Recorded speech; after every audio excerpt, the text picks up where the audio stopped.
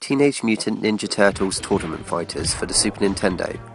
Following the smash hit game from Capcom, Street Fighter 2, Konami saw an opening in the fighter genre for a Turtles spin-off. This game hit the stores in 1993, and had all the Turtles as playable characters, along with a few of the villains from the show, such as the Shredder and Wingnut. However, many well-known people were also missing in my opinion. I would have loved to see Casey Jones, Bebop and Rocksteady, among others, make an appearance, and maybe even Splinter and Krang. This aside, this was a solid fighter game, and anyone who is a fan of the original Street Fighter 2 series will be right at home here with this game.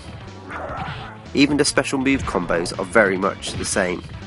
The music, graphics and controls are all spot on, and you even get to see April O'Neil make a cameo at the start and end of each fight. A game for Street Fighter and Turtle fans alike. Cowabunga.